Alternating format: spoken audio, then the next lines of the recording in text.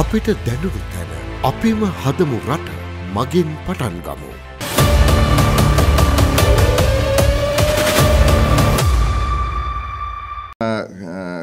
මේ ප්‍රවෘත්ති හමුව කැඳෙව්වේ සාමාන්‍යයෙන් අපි කතා කරන්නේ ආර්ථිකය සම්බන්ධයෙන්. නමුත් යම් විදියකට ආර්ථිකයට එහා ගිය නමුත් ආර්ථිකයට සම්බන්ධ කාරණාවක් පිළිබඳව කතා කරන්නයි අද අපි ලෑස්ති වෙන්නේ. ඒ තමයි මේ ඔන්ලයින් සේෆ්ටි පනත.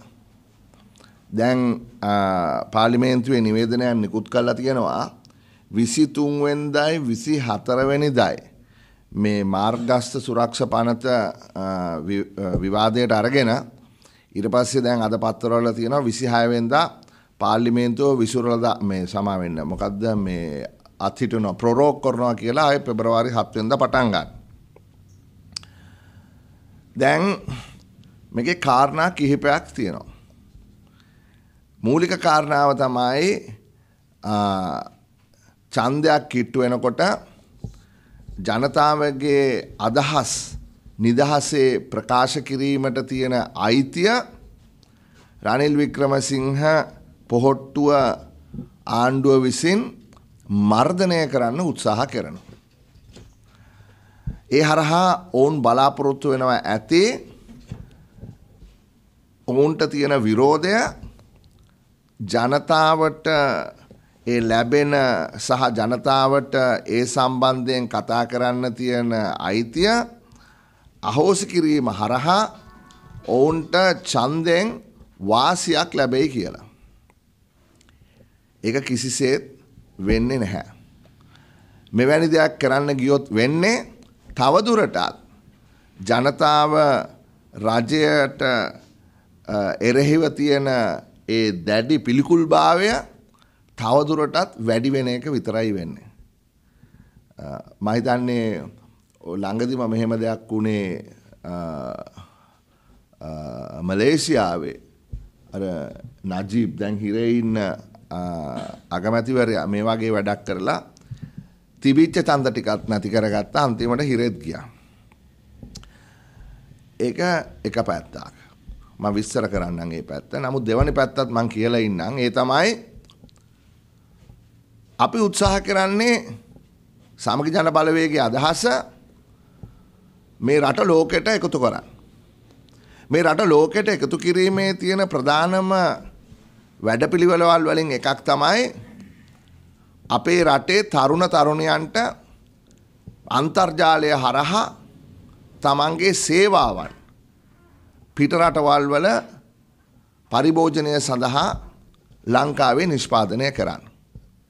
උදාහරණයක් හැටියට ඔබලා දකින්න ඇති අපි දැවැන්ත සටනක් ගෙනිච්චා මේ Uber එකයි Pick Me එකයි මූලික කරගෙන ලංකාවේ මෘදුකාංග නිෂ්පාදනය කරලා ලංකාවේ පරිභෝජනය කරනවා නම් කලින් වැට් බද්දක් තිබුණේ නැහැ.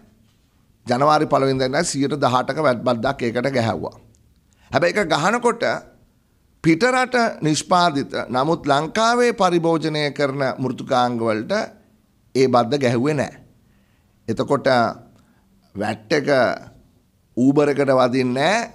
Pick Me එකට වදිනවා. මම මේ උදාහරණයක් පමණයි ගත්තේ. මෙවැනි උදාහරණ රාශියක් තියෙනවා. ඒකෙන් උනේ දේශීය ලෙස මෘදුකාංග නිෂ්පාදනය කරන තරුණ තරුණියන්ට විශාල පහරක් එල්ල වුණා. ඒකට සටන් කරලා අපි ජයග්‍රහණයක් ලබා ගත්තා. මුදල් කාර්ක සභාවට අලුතෙන් පත් කරපු කොමිසාන් ජෙනරාල්වරිය ලියුමකින් දන්වලා තියෙනවා. ඒ අපි දීපු ඩිරෙක්ටිව් එක සාකච්ඡා කරලා මොකද අපි හැමෝමත් එක්ක සාකච්ඡා කරලා හැමෝටම එකඟ වෙන්න පුළුවන් තීරණයකට ආවේ දේශීයව නිෂ්පාදනය කරාද විදේශීයව නිෂ්පාදනය කරාද කියන එක බලපාන්නේ නැහැ. දේශීයව පරිභෝජනය කරනවා නම් හැමෝටම එක විදියට වැට් එක වදින්න ඕනේ කියලා. එතකොට වෙන්න තිබිච්ච අබැද්දිය අපිට පුළුවන් වුණා ඒ වැඩේ සාර්ථකව ඒ software developers-ලට සහ අනික් කට්ටියට ලබා දෙන්න. දැන් මේ හරහා සහ මෙතනින් එහාට ගිහිල්ලා අපි කොහොමද ඉන්ටර්නෙට් එක හරහා එක පැත්තකින් සර්විසස් පිටරටවල් වලට ඩ්‍රාෆ්ටිං වෙන්න පුළුවන්, ඩිසයින් වෙන්න පුළුවන්, ටියුෂන් දෙනවා වෙන්න පුළුවන්, මොනවා හරි මේ වෙබ්සයිට් ඩෙවලොප්මන්ට් වෙන්න පුළුවන්. මේ සියලු දේ වෙන්න පුළුවන්. එහෙමත් නැත්නම් අපි ඊයේ මාතර කතා කරනකොට අපිට හම්බුණ කාන්තාවක් කිව්වේ ඒගොල්ලෝ විචාරණය කරනවා මේ කොස්සට. ඒගොල්ලෝ විචාරණය කරනවා මේ කෙසෙල් ගෙඩි. එහෙම කරලා ඒගොල්ලෝ බලාපොරොත්තු වෙනවා පිටරටවල් වල මේක විකුණන්න. අපිට තව තරුණයෙක් හම්බුණා ඔහු කිතුල් පැණි පිටරටවල් වලට විකුණන්න උත්සාහ කරනවා. එතකොට මේකට තියෙන ක්‍රමය තමයි අද ඉන්ටර්නෙට් එක හරහා, Facebook එක හරහා, Instagram එක හරහා මේවා ව්‍යාප්ත කරන්න. එදා තිබිච්ච නැති අද තියෙන අලුත්ම මේ ප්ලැට්ෆෝම් එක තමයි මේක. එතකොට කෝටි ගණන් වියදම් කරන්නේ නැතුව කාට හරි තරුණයට අවස්ථාවක් තියෙනවා ඒ ප්ලැට්ෆෝම් එක පාවිච්චි කරලා තමන්ගේ ඕනෑම දෙයක් එක පැත්තකින් සොෆ්ට්වෙයාර් අනිත් පැත්තෙන් අර මං කිව්වා වගේ විචාරණය කරපු කෙසෙල් ගෙඩි වෙන්න පුළුවන්. එහෙමත් නැත්නම් කිතුල් පැණි වෙන්න පුළුවන්. හැබැයි ඒක කමියුනිකේට් කරන්න. ඉන්ස්ටා එකේ කමියුනිකේට් කරන්න. Facebook එකේ කමියුනිකේට් කරන්න. ඒක තමයි කමියුනිකේෂන් වලට ඒ පැත්ත අවශ්‍ය වෙනවා. එක පැත්තකින් ඇත්ත වශයෙන්ම සේවා සපයන්න, අනිත් පැත්තෙන් ඒ මොකක් හරි භාණ්ඩයක් අලෙවි කරනවා නම් ඒකට අවශ්‍ය කමියුනිකේෂන් එක, ඇඩ්වර්ටයිසින් එක, මාකටිං එක මේ හරහා ලබා දෙනවා. අපි අහගෙන ජනාධිපතිතුමා කියනවා AI කියනවලු අරක මේක කියනවා. හැබැයි මං මේකේ දෙවනි පැත්ත හැටියට අපි දකින්නේ මේ කරන්න යන වැඩෙන් මේ සියලු දෙනාගේ දොරවල් වැහෙනවා. තරුණයන්ගේ මේ අවස්ථාව හරස් කරනවා, මේ වටේට තාප්පයක් බඳිනවා. අපි දිගින් දිගටම කියන්නේ මේ රට වටේට ගහලා තියෙන තාප්ප කඩන්න. තාප්ප කඩලා පාලම් බඳින්න ලෝකෙට. පාලම් බඳලා පාලම් උඩ තමන් නිෂ්පාදනය කරන භාණ්ඩ හා සේවාවල් ගෝලීය වෙළඳ පොළට අරින්න. එහෙම තමයි අපි ඩයිනමික් ඉකොනොමි එකක් හදන්නේ. ඒක තමයි අපි අභ්‍යන්තරය බලනවා වෙනුවට විකල්ප දේශපාලන පක්ෂ. අපි රාජ්‍ය සම්පූර්ණයෙන්ම තමන්ගේ අනුමැතියට ඇතුව තමන්ගේ ප්ලෑන් වලට අනුව නිෂ්පාදනය කරනවා වෙනුවට අපේ විකල්පය තියෙන්නේ ලෝක වෙළඳ පොළ දිහා බලන්න. ජාත්‍යන්තර වෙළඳ පොළ දිහා බලන්න. මනස විවෘත කරගන්න. පාලම් බඳින්න. ව්‍යවසායකයට අවස්ථාව ලබා දෙන්න. රජය විසින් ඒ අවශ්‍ය නීති සම්පාදනය කරලා ව්‍යවසායකයන්ට අවස්ථාව දෙන්න දියුණුවෙන්. ඒක තමයි මේ අද තියෙන දේශපාලන මත දෙක අතර තියෙන වෙනස. එතකොට අපේ මතේ ඉන්න අපිට අපි ජනතාව වෙනුවෙන් තරුණයන් වෙනුවෙන් මේ කරන්න යන වැඩපිළිවෙලට සම්පූර්ණ 100% බ්ලොක් එකක් තමයි මේ දාන්න උත්සාහ කරන්නේ. මම විස්තර කරන්න කලින් කියන්නම් අපි මේ ගේන පනතට එක පැත්තකින් ජනතාවගේ සිවිල් අයිතිවාසිකම්, භාෂණයට තියෙන නිදහස, ප්‍රජාතන්ත්‍රවාදයට යකඩ සපත්තුවකින් පාගා දැමීමට සම්පූර්ණයෙන්ම විරුද්ධයි. මේකට සම්පූර්ණයෙන්ම විරුද්ධයි. හැබැයි අපිට එහා යනවා. ඒ තමයි මේ හරහා තරුණයන්ට ලැබෙන අවස්ථාව ජාත්‍යන්තරයත් සමග එකතු වෙන්න ලෝකෙට පාලම් බඳින්න තියෙන අවස්ථාව සම්පූර්ණයෙන්ම තාප්පයක් ගහලා නවත්තන එක නිසා ආර්ථික වශයෙන් අපි මේකට 100% සම්පූර්ණයෙන්ම විරුද්ධයි. ඒ නිසා මම තව වැඩිදුර විස්තර කරන්න කලින් මම කියන්නම් බැරි වෙලාවකත් මේ කට්ටිය මේක 113 අත උස්සලා සම්මත කරොත් එහෙම හරි මේ දොරවල් වැහුණාම අපි මේ තරුණයන්ට ප්‍රතිඥාවක් දෙනවා අපි ඇවිල්ලා පළවෙනි සතියෙන් මේක විනාශ කරනවා. අපි ඇවිල්ලා පළවෙනි සතියෙන් මේක වෙනස් කරනවා. මොකද අර මූලික කාරණා දෙක 100%ක් අපි බලාපොරොත්තු වෙන රට ගොඩ ගන්න තියෙන වැඩපිළිවෙලට හරස් කපන නිසා. දැන් මම පළවෙනි එක පොඩ්ඩක් විස්තර කරන්නම්. මෙතන තියෙනවා ශ්‍රේෂ්ඨාධිකරණයෙන් දීපු නඩුවේ ඩිටර්මිනේෂන් එක. මේක සමගි ජන බලවේගයේ මහලේකම් රංජි මද්දුම් බණ්ඩාර මහතාත් අපේ තරුණ කණ්ඩායමේ ප්‍රධානී රෙහාන් ජයවික්‍රම මහතාත් ඇතුළු අනිත් කණ්ඩායම් විසින් ශ්‍රේෂ්ඨාධිකරණයට ගියා. ගියාම ශ්‍රේෂ්ඨාධිකරණයෙන් තීන්දුවක් දුන්නා මේකේ වගන්ති 31ක් ව්‍යවස්ථාවට පටහැනි කියලා 31ක්. ඒ පටහැනි ව්‍යවස්ථාවට පටහැනි කොන්දේසි හදිස්සියෙන්ම නීතිපතිවරයා ඇවිල්ලා ශ්‍රේෂ්ඨාධිකරණයට කිව්වා නෑ අපි මේක වෙනස් කරගන්නම් කියලා කිව්වා. කිසි වෙලාවක් නෑ කාටවත් මේක පරිශීලනය කරන්න, ඩිස්කස් කරන්න, සාකච්ඡා කරන්න කියලා කිව්වා. අපි මේක කොමිටි ස්ටේජ් එකේ එහෙමත් නැත්නම් කාර්ක සභා අවස්ථාවේ පාර්ලිමේන්තුවේ මේව වෙනස් කරන්නම් කියලා. මම එකක් කියන්න මේක මේ පාර්ලිමේන්තුවේ කාර්ක සභා අවස්ථාවේදී ව්‍යවස්ථාවට පටහැනි කොන්දේසි 31ක් වෙනස් කරන්න බෑ. කරා කියලා කියමුකෝ ඒගොල්ලොන්ගේ බලය පාවිච්චි කරලා ඔලුගඩි පාවිච්චි කරලා. හැබැයි අවසානයේදී වෙන්නේ මේ වගේ පනතක් සම්මත කරගත්තොත් නැවත ශ්‍රේෂ්ඨාධිකරණයට යන්න හැකියාවකුත් නැහැ.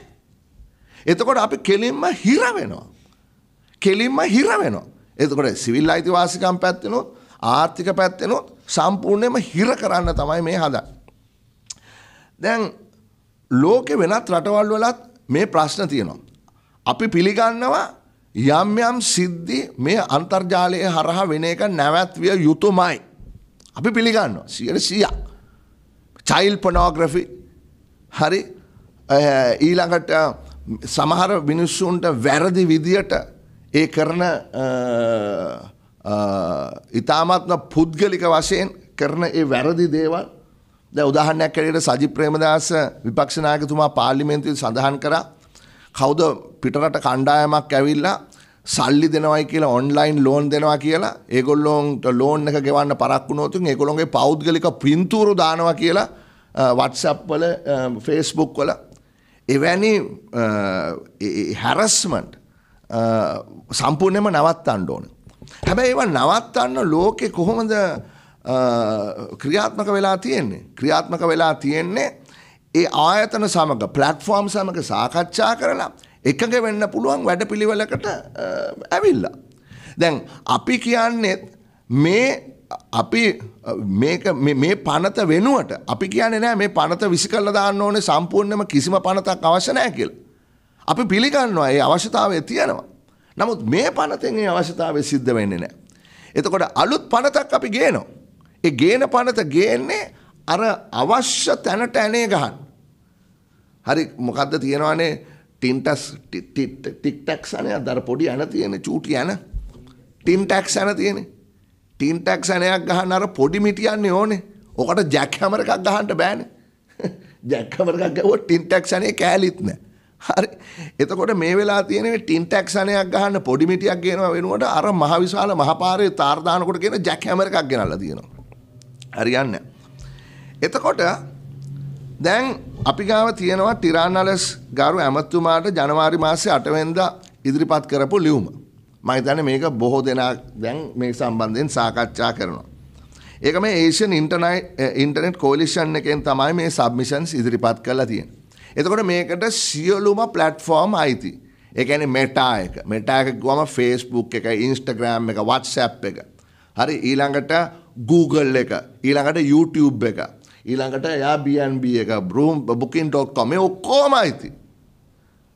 අයිති. මේගොල්ලෝ කියලා තියෙන්නේ මේ කට්ටියට මේ ඉදිරිපත් කරලා තියෙන මම කියවන්නම්. We firmly believe that without extensive revisions, the proposed legislation will be unworkable. ඒ කියන්නේ දැවැන්ත ප්‍රතිසංස්කරණ කරන්නේ නැතුව මේ පනතට මේක පනත අලුතෙන්ම ලියන්නේ නැතුව මේ පනත ඔවුන්ට ක්‍රියාත්මක කරන්න බෑ කියනවා. එතකොට Facebook එකට විකල්ප Facebook එකක් ආණ්ඩුවෙන් හදලා නැහැනේ.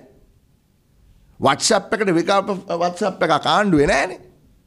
දැන් අපිට ආරංචි මොකද්ද A to P ද මොකක්ද එකක් කියලා දැන් ටෙක්ස්ට් මෙසේජ් යවන එකත් ආණ්ඩුව චෙක් කරන්න යනවලු ඒකේ මොනවද කරන්න යන්නේ කියලා කවුද අන්සොලිසිටඩ් බිඩ් එකක් දෙන්න යනවා කියලා ඒක පැත්තකින් තියන්නකෝ දැනට. එතකොට මේ කරන්න යන්නේ අපේ ආර්ථික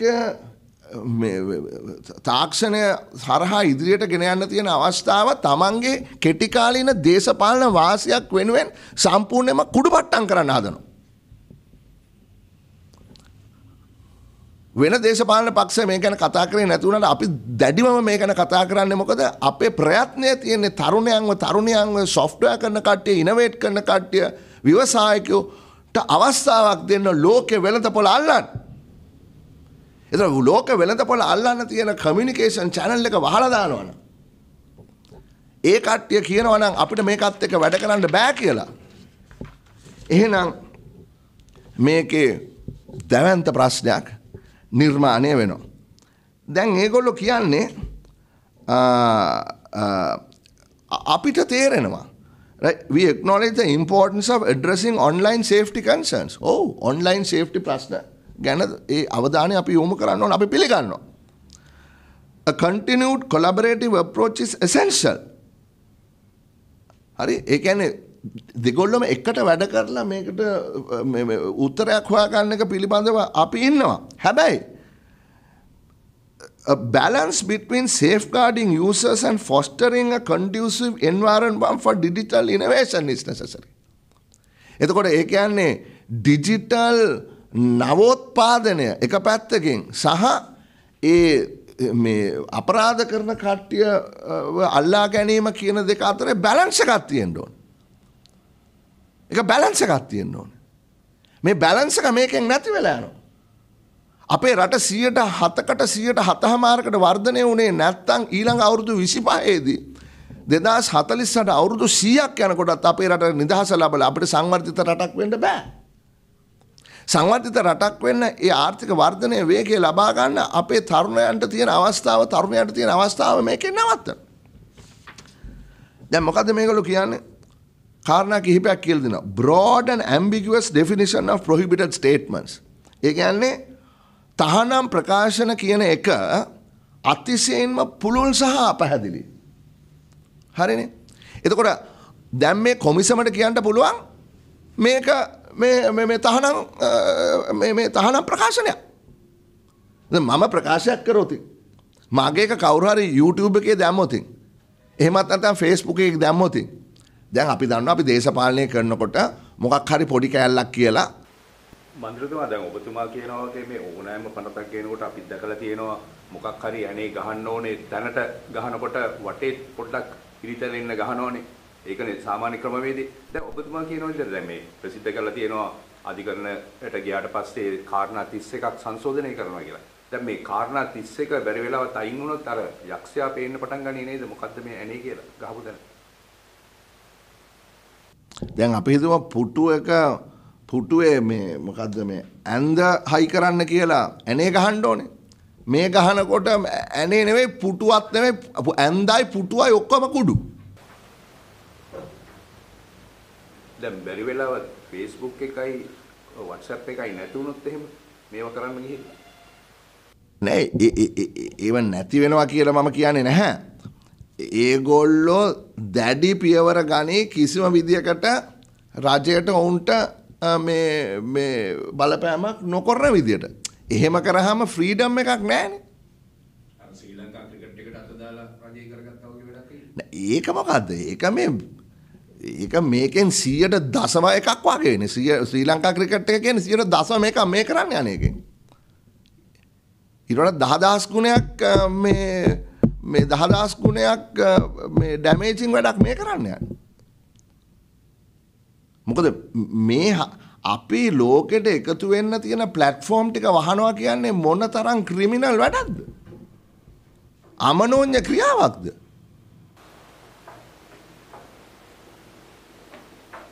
මන්ත්‍රීතුමා තව පොඩි ගැටලුවක් ඔබතුමාගෙන් අහන්න ඕනේ. දැන් රජය විශාල ප්‍රචාරයක් ගෙනිච්ච පහුගිය දවස්වල විදුලි බිල සම්බන්ධයෙන්. නමුත් 103ක් වගේ සුළු ගාණක් තමයි මේ විශාල ලාභයක් ලැබපු විදුලි බලෙන් ජනතාවට ලැබෙන්නේ. අර කන්දක් විලිලාලා මොකද්ද? මීයක් නේ. ඒ වගේ වැඩක් තමයි මේ. දැන් මහජන උපයෝගිතා කොමිසමෙන් ජනතාවගේ අදහස් අරගෙන මේවා නිර්මාණය කරනවා කියලා කිව්වේ 50ක වගේ අඩු වෙයි කිව්වා. එහෙම වුණොත් ජල ගාස්තුත් අඩු වෙයි කියලා තමයි පුරවපතනේ උනේ. එතකොට ඔය ඔබතුමා කියන විදිහට චූටි යක් උණයි කියන්නේ. ඒක තමයි අපි මේක ස්ටඩි කරන්න ඕනේ. තාම අපි නිකන් ඔය දැක්කා තැන් වල 3.5මාරක් කියලා කිසිසේත්ම 3.5මාරකින් ෂේප් වෙන්න බෑ මේක. මොකද ගාන හදලා පෙන්නලා තියෙනවනේ. 1000ක් වගේ බිලක් ආපු කෙනාට රුපියල් 30යි අඩු වෙන්නේ. ඔව් ඉතින්. ඒක නේ බොරු වැඩක් නේ. ඔබතුමා කතා කර ඔන්ලයින් කියන්නේ Facebook කරා ණය දෙනවා. සාමාන්‍ය තරන්ද 30 40 වරන් තියෙනවා. ඒක ගන්න පරක්කුණු ගෙවන්න සහන ප්‍රශ්න මිනිසුන්ට. ඒක නීතියක් නැද්ද සාමාන්‍ය ඒක තමයි දැන් ඒක තමයි මම කිව්වේ. දැන් මේ ඒ වාගේ දේවල් නවත්තන්න නීතිය කියන එක හරි. දැන් මෙතන වෙලා තියෙන එක නෙමෙයිනේ. මෙතන වෙලා තියෙන්නේ අර මහා විශාල මුළු සිස්ටම් එකම කුඩුපට්ටම් කරන නීතියන්නේ මේක නාලා තියෙන්නේ. ඒක තමයි අපි කියන්නේ අපේ ආණ්ඩුව පත් වුණාම මේ ඔක්තෝබර් මාසේ අපි ගේන්න යන්නේ බැලන්ස්ඩ් නීතියක්. ඒ බැලන්ස් නීතියෙන් ඔබ කිව්වා වාගේ ඒ ප්‍රශ්න වලට සහ ඔය අනිත් අපරාධ වලට තිත තියෙන අතරවාරේ නවෝත්පාදනයට තියෙන අවස්ථාව නැති කරන්නේ නැතුව ඒ ප්ලැට්ෆෝම් එක වැඩ කරන්න පුළුවන් වර්කබල් ලෝ එකක් තමයි